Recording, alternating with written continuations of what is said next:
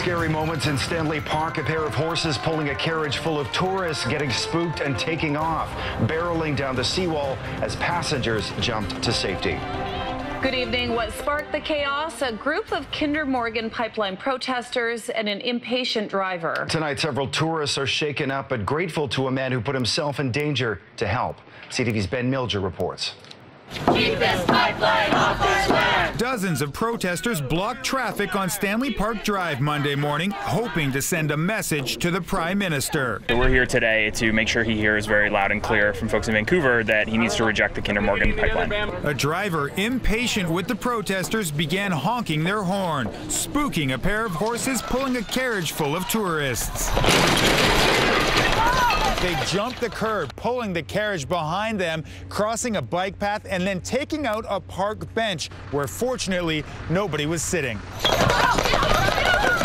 As the horses barreled down the pedestrian lane of the seawall, the driver fell out and tourists began jumping from the carriage. Some people decided to jump off because the car was going every which way. I had to hold on for dear life. Eventually, someone walking on the seawall was able to slow the horses and stop them. The owner of the horses and carriage says nobody was seriously injured, but firefighters did treat people at the scene. I feel something when I stand on it. Although the horses were not injured, the Vancouver Humane Society says this incident shows why horse-drawn carriages don't belong in urban areas. It could have been much worse. The carriage could easily have gone over the seawall. Passengers say the carriage driver had stopped the horses to allow the protesters to pass and blame the stampede on the driver of the car. She picked her horn. It was either he or she picked her horn right beside the horses, and of course the horses spooked.